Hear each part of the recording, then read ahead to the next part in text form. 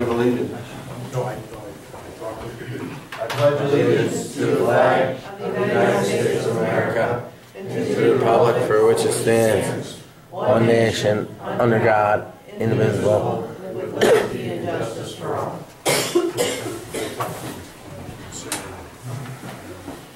All right, good evening, everyone. Welcome, welcome.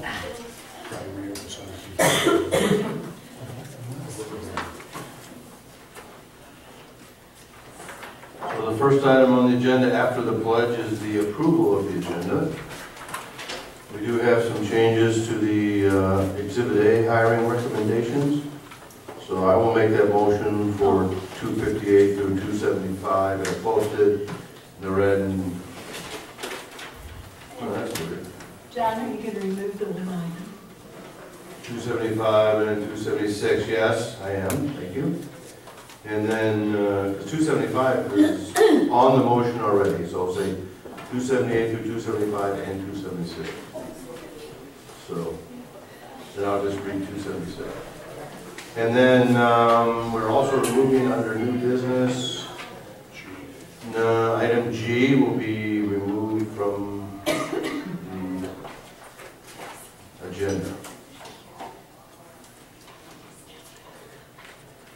Okay. Are there any other changes? All right. Then I move we approve the agenda as amended. Second. Roll call. Motion by Anderson, second by Biondi. That works. Mrs. Conway? Yes. Mr. Munda? Yes. Ms. Campbell? Yes. Mr. Drake? Yes. Mr. Walls? Yes. Mrs. Biondi? Yes. Mr. Anderson? Yes. I have 7 yes, motion carries. All right. Thank you very much. Next item on the agenda is reception of visitors. I noticed that no one has signed in, so if there anyone is here who did not get the chance to sign in, who would like to address the board, now would be your opportunity.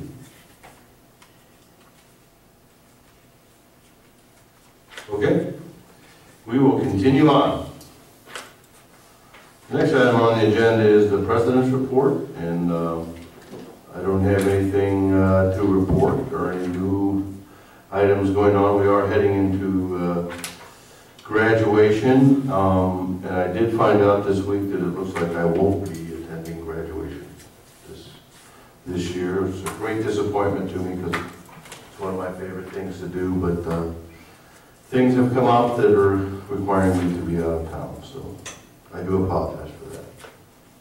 And that's all I have. There's no committee reports, so we'll move to the superintendent. Thank you, Mr. Anderson. As a reminder to the board, it's our first meeting of the month, so we won't have monthly reports from the buildings or the treasurer's report. Those will be at the meeting on the 24th. We did have one FOIA since our last meeting. That was a FOIA from a Sharon Page regarding our teacher evaluation process documents. Little update on the North Chicago District 187 situation. I got communication from Dr. Martindale that they came to an agreement. They were, if you remember some of our talk, they were trying to work with the charter, with the Learn Charter organization on trying to come to some agreement on the expansion. So there was some expansion, but not all the expansion. In any case, he seems content that, at least for the meantime, the resolution that they found will help their situation. So it looks like there's some result. Yeah, I saw that. Weren't they also moving, the Learn was putting those students into one of the buildings that they were closing anyway. Right. So they were taking a building off their hands as well, which would help them out somewhat, so they wouldn't have to dispose of the building. And I think they're going to share educating some students, it sounds like, too. So there's a whole big thing together that's supposed to help them financially and just, I don't know. It's still kind of vague, but. And I do think that the other districts, the communication from us and the other districts around does kind of help bring an awareness to the situation that, we're supportive of all of our local school districts. And at times, I know it seems like we're fighting for the same money, if you will, but ultimately we need all of our local districts to do this also. So that's an update on North Chicago. I also want to give to the board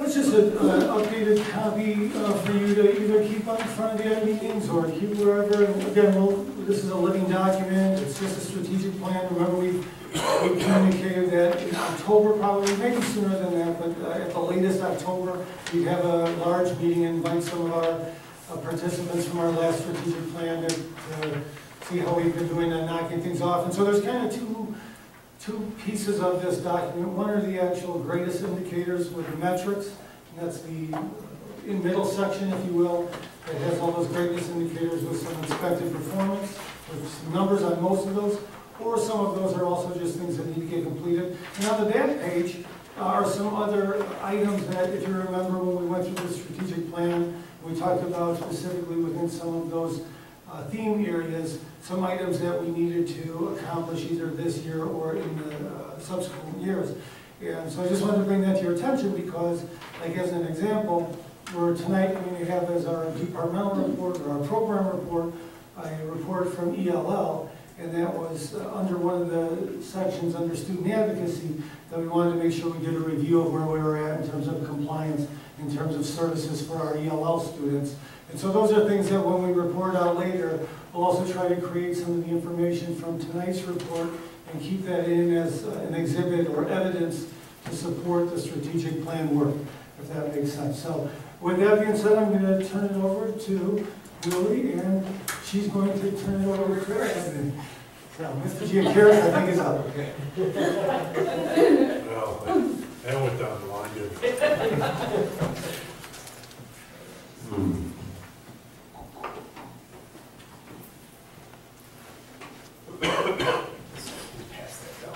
Ned, what I'm passing out right there is just a summary of the information that I'm going over for, so you have that to review for your records.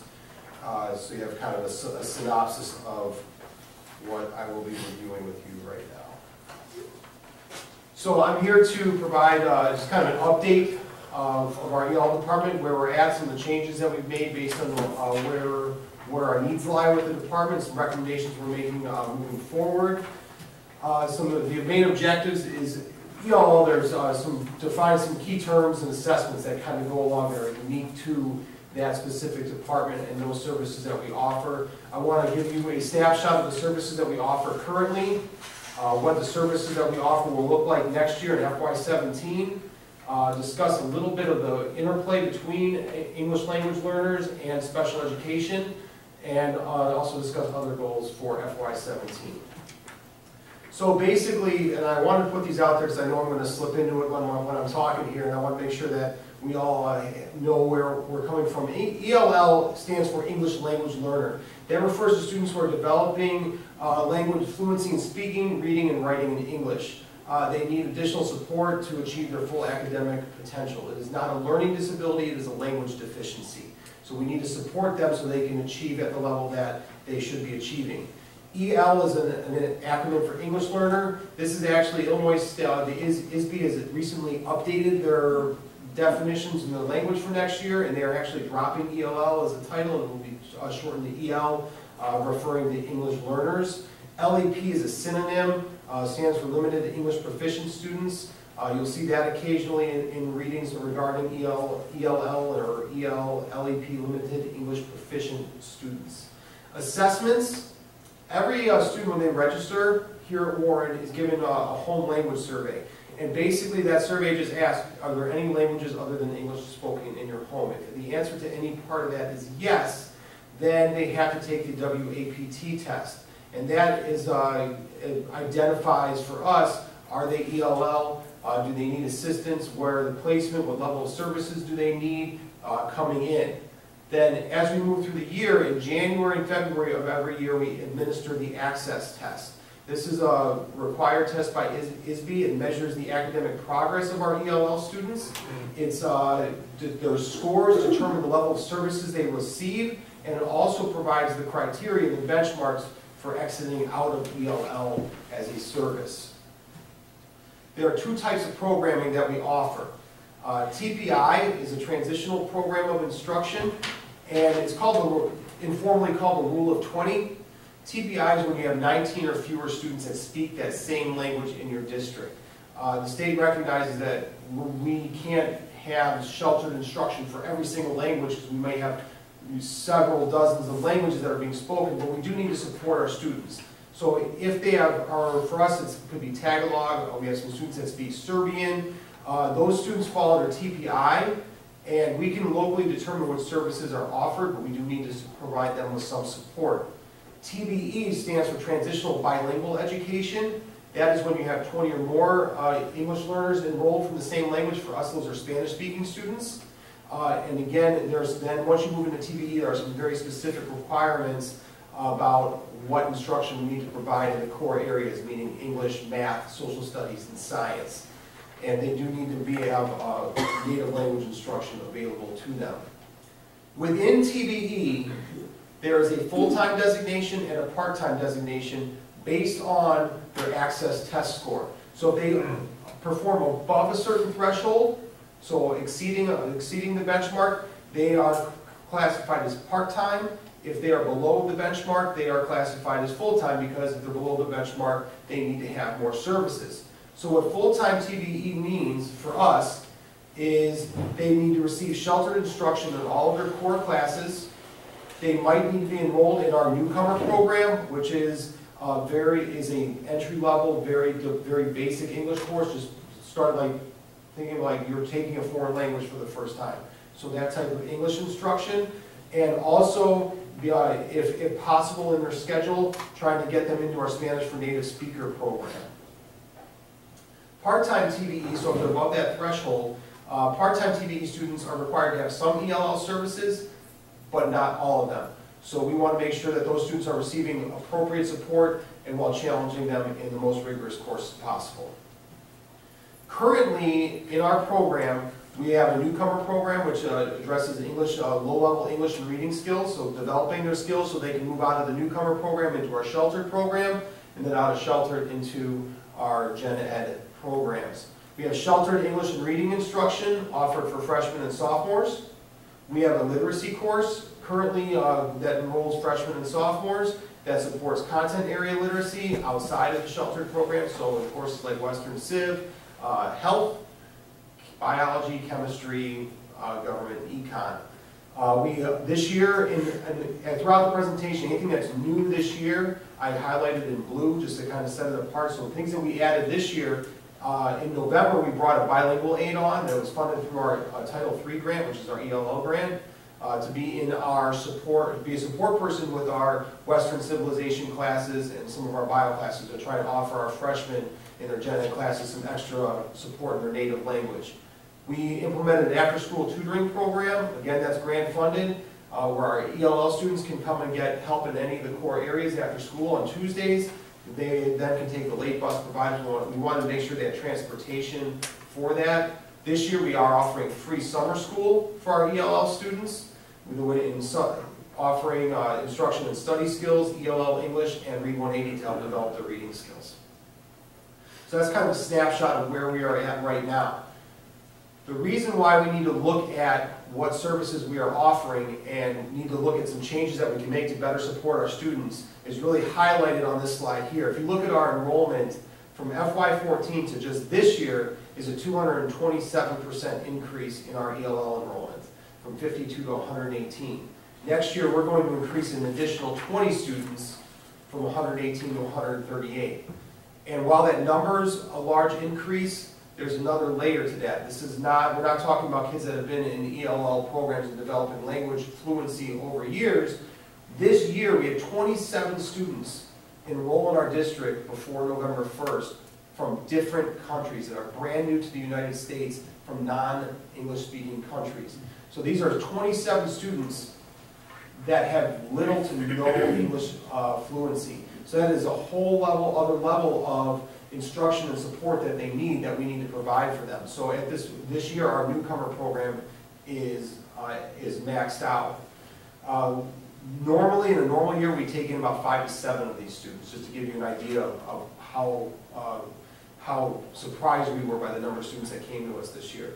So we need to look at restructuring in order to better meet the needs of our students. We have to find new ways to support, find some creative ways to staff, to make sure that we can meet the challenges when our population goes up, increases, but also be ready if our population of ELL decreases.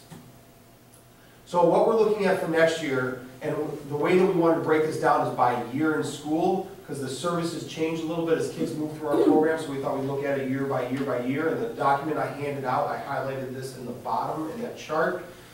So for a freshman in the 2016-17 school year, the courses that they could potentially take, if you're a newcomer, ELL English and ELL Literature. And what is new next year is we are offering that at Eau Plaine. Currently, they come over here to Almond 0 in first period, then they travel back over to Eau Plaine, and then pick up during second period, or during third period at Eau Plaine. Which is great that they get those services, but what happens in that with that travel period is they lose access to Spanish for native speaker. They can't fit it into their schedule. So by moving it over to Eau Plaine, they no longer have that dead period in their day where they're on a bus traveling. They have access to that class. We offer Sheltered English 1 and Reading 1 currently. Next year we're going to offer Sheltered Instruction in Algebra 1 and Western Civilizations. So we will have a specific sheltered class in those two areas. We will, like I mentioned earlier, we're increasing access for Spanish for native speakers. And that is a huge thing. You'll see why when we get into the junior and senior year, why this is such an amazing opportunity for our students and why it's so important we want to get our kids into that program. And next year we are offering Sheltered Biology, but we are offering that in a co-taught model. So we'll have a content area science teacher paired with one of our ELL teachers as support. Additional services that our freshmen will receive next year, the after-school tutoring program will move to a full-year program. And we are also, in order to better serve our special education students that are also English language learners, we are offering a half-period advisory, so like a supervised study where they can come on their opposite or half-period lunch. They have half-period lunch and they come and they will get language support and content literacy support from one of our ELL teachers opposite their lunch period. So that is what's new for freshmen next year. So the reason why, and if you notice, we didn't talk about the bilingual aid for the freshmen, because we're going to support the freshmen with Sheltered, and that allows us to take the bilingual aid and use her to support our sophomores. So our sophomores next year will have access to the ELL English and Literature, our newcomer program. The Sheltered English 2 and Reading 2. Sheltered Reading 2 is not something we've had to offer, but we do have it on our books if we do need to offer. It's not something that normally runs for us. Spanish for native speakers, so in their sophomore year they would take Honor Spanish for Native Speakers 2 or regular Native 2. Content, the literacy course. Right now, as I mentioned earlier, our literacy course addresses health, Western Civ, Bio, Chem, and Gov Econ. That's a lot of classes to try and a lot of different needs to address in a 45-minute period. In our new structure, that is only going to address in literacy chemistry and government first semester and econ second semester. So they really only have to address 2 classes in that. We're more targeted content areas, content literacy instruction, which will make that a much more beneficial program for our students. Additional services that we are going to provide for our sophomores, like as I mentioned, the bilingual aid will be in the government, econ, and chemistry courses. Our master schedule is being built. We work with our lead teachers from the Eau Plaine Social Studies Department and Science Department to find teachers that were willing to participate in this and to build a schedule that allowed us to get our sophomore English learners to have access to the support in all of these classes. After-school tutoring will also be offered throughout the year for our sophomores. So again, if our sophomores need assistance, they can go after school on Tuesdays to get support. Junior year, one thing that comes into play during their junior year is there's a third-year opt-in policy from ISB. Because ISB wants us to be moving kids out of ELL. That's the goal, is to build up their language skills and move them on. So after the third year, they basically have to opt in to continue to participate. So this applies, for us, applies to students entering their third year at Warren, because we know they had ELL instruction in 8th grade. We know they had it with us freshmen. We know they had it with us sophomores. So now as they're going to their junior year, they need to opt in. And we leverage teacher recommendation to figure out who should stay in or who would be okay opting out or exiting the program, and we communicate with the parents to help them make informed decisions in that regard. Does the access test come into that variation at all, as far as? Access, teacher recommendation, You know, and obviously, if they're not going to, we want to keep them in the program. We're not going to just. Absolutely, yeah, you don't want to throw them out there if they're not right. Right. I just wonder if that test was utilized as a part of that evaluation. Yes. For our juniors, the newcomer program is always available for all 4 years. For junior year, they are able to take English 3 intensive and U.S. History Developmental are the 2 content area classes that they can take. And our teachers that teach those classes either have ESL backgrounds endorsements or are Spanish speakers. So they have those supports in those classes. And then this is where you start to see the benefit of that native speaker program. If you came through our native speaker program at the regular level, in their junior year they move into honors Spanish 4. So our English language learners are having access to honors level classes in their junior year. If they came through our honors native program, they actually are in AP Spanish 5 as a junior. So they are in AP courses then in their junior year of high school, which is a tremendous opportunity. As seniors, most students have either phased out of our ELL program or are now part-time TBE status.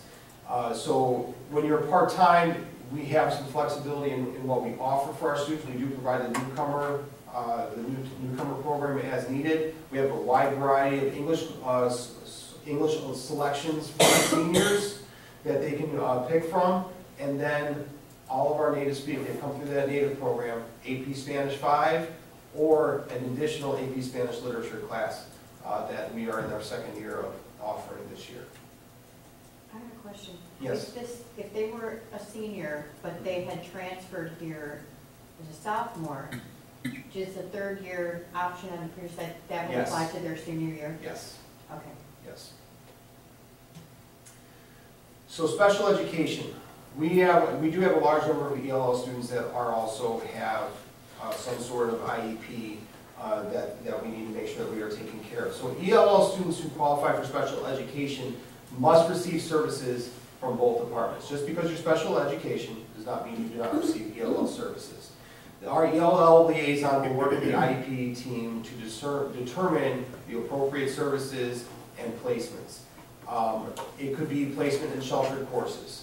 It could be they need to have a higher level of special education support, in which case they might need to have access to that half-period advisory course, for example, as freshmen, or if there's other services that we need to decide. But special education works in collaboration with the ELL department to determine the appropriate level of services, and then that decision is then written into the IEP.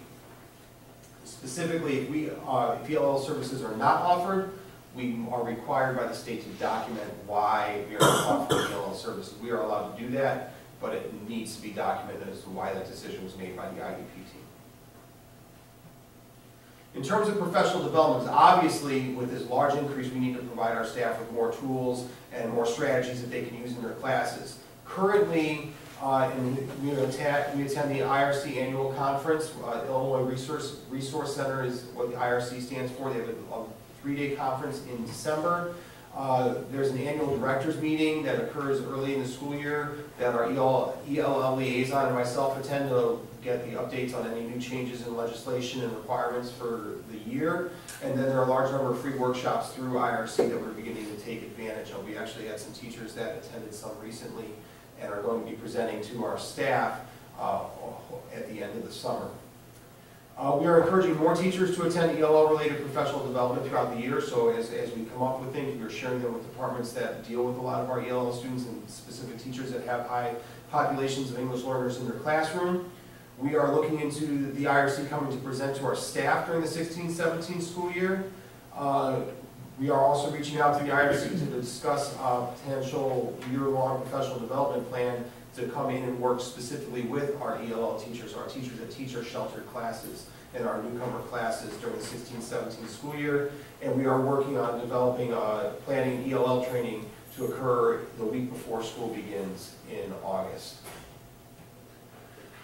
So all of this is great, but we have to talk about staffing because ELL is not a consistent population. It's a high mobility rate.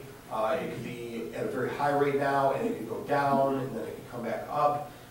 So we have to figure out a way to manage this. And the best way to handle this or approach this problem is to make sure that our content areas also have ESL certified teachers, so we can, if we have a lot of, a fewer, or we need a larger number of sheltered math classes, for example. We have a few math teachers that have an ESL endorsement, so if we need them, we can use their ESL endorsement. Then if our numbers in that sheltered math class go down, that's great, we just don't use their ESL endorsement for that year.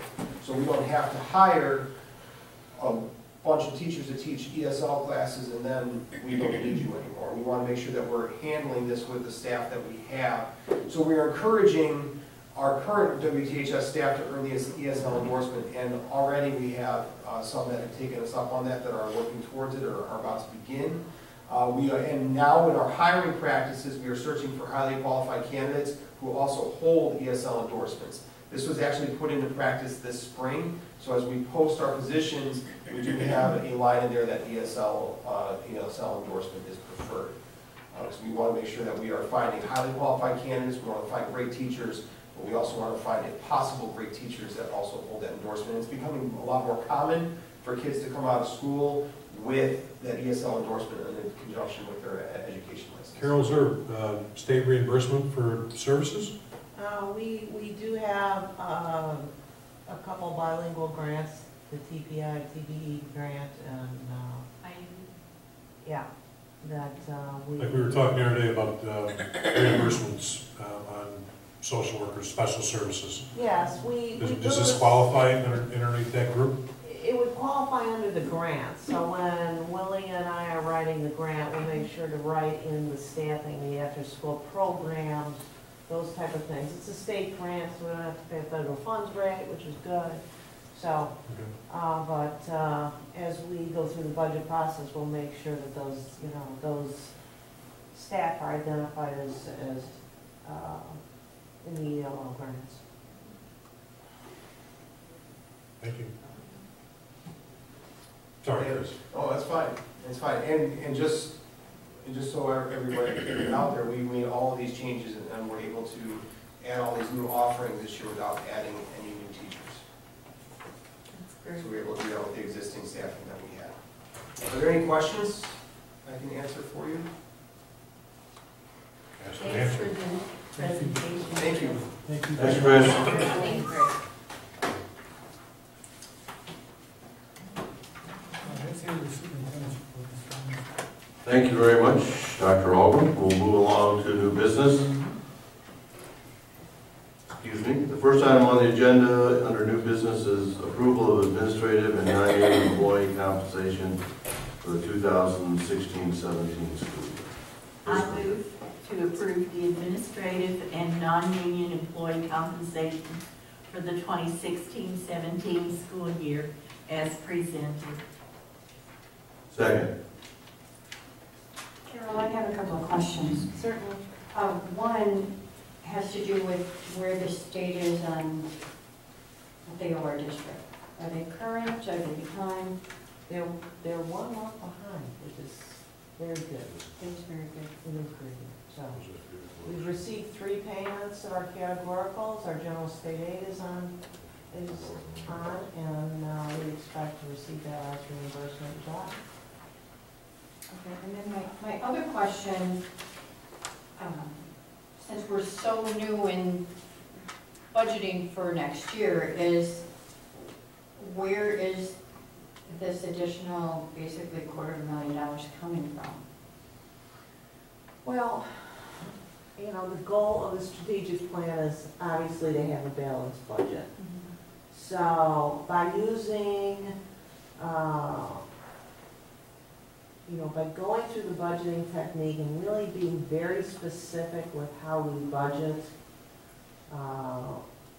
we have, in the last 10 to 12 years been able to really keep our fund balance at its strategic planning level. So it will be working with the 800 accounts that we work with and really specifically being very specific with how we budget. So we've gone through today a 5-year plan, and I think that's going to lead to the success that we need to do to fit all these pieces together. Now, this is a decision for this year, and obviously we'll be working with the board to make decisions in future years. So generic, kind of a generic answer, but it's really a Well, can I say something long-time too? plan. I think Sure. the thing that happens is there's no one thing that happens here in our process at Warren that predicates that this particular money is we saved or we did or whatever goes to the salaries. As we did with the paying off of our, unfunded liability, we saved some money.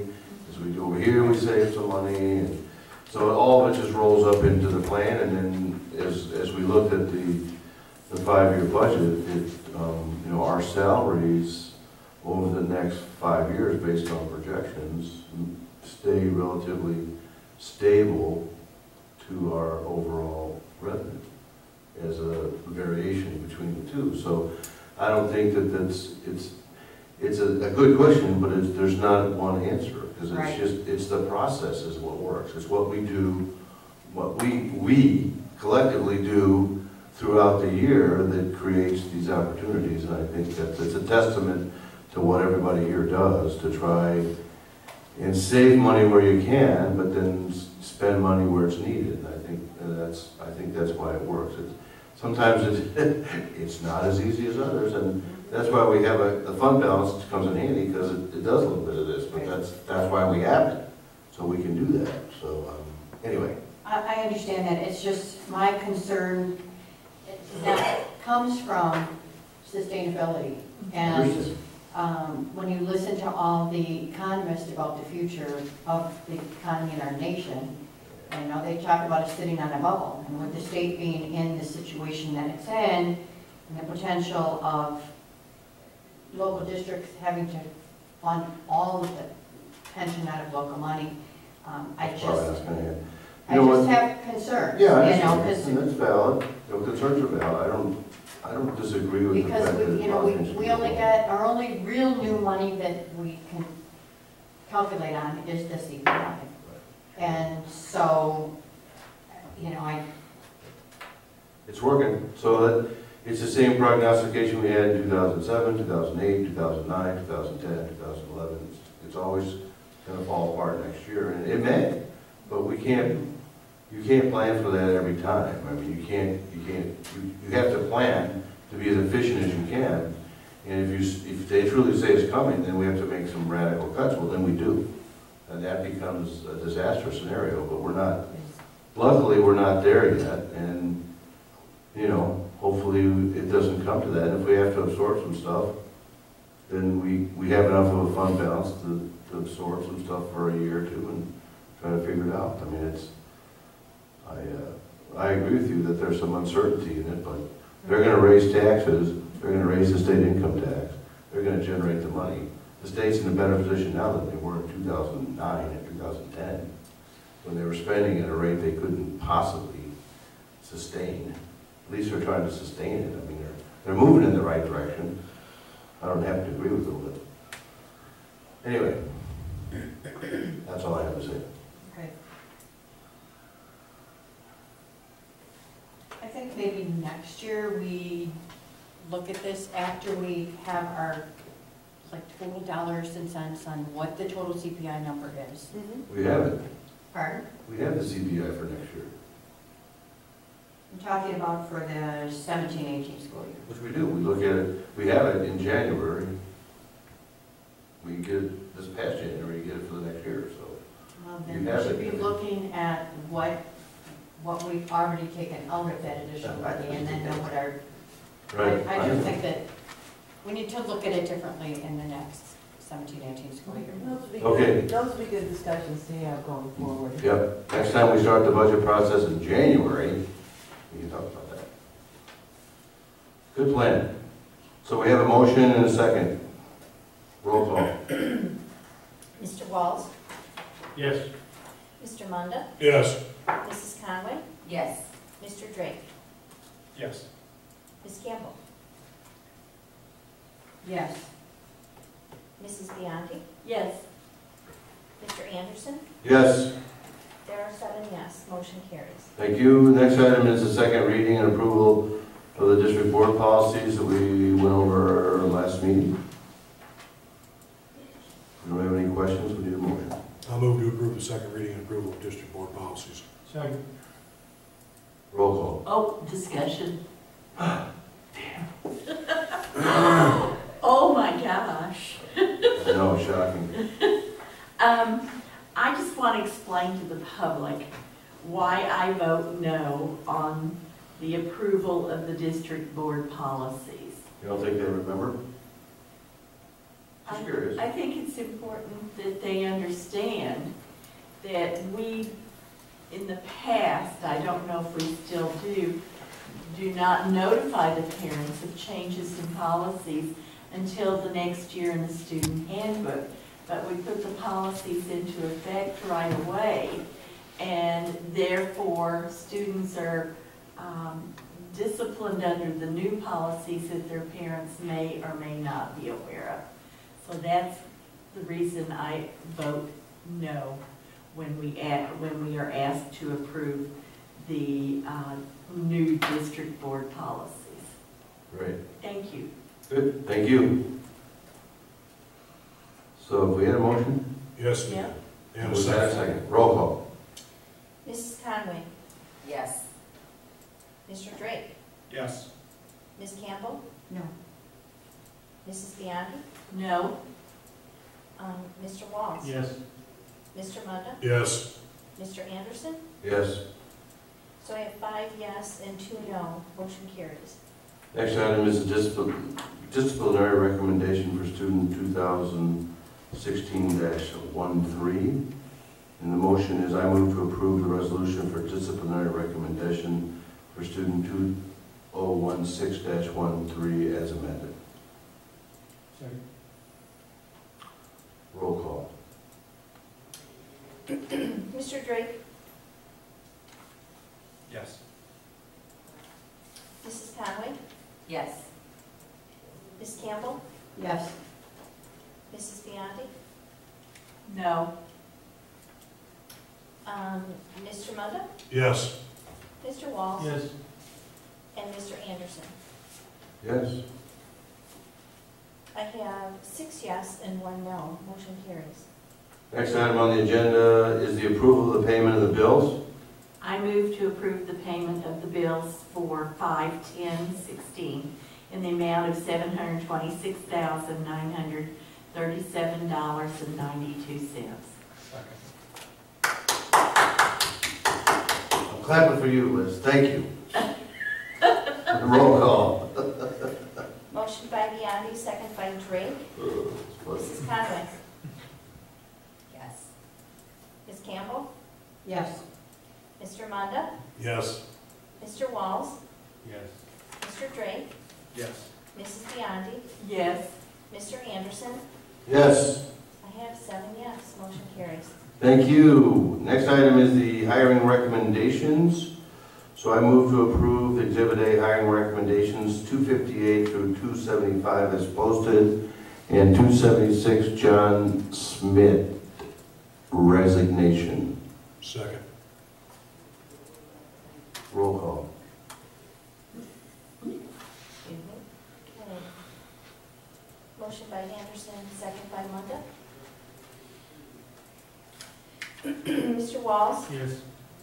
Mrs. Biondi, Yes. Mr. Drake, Yes.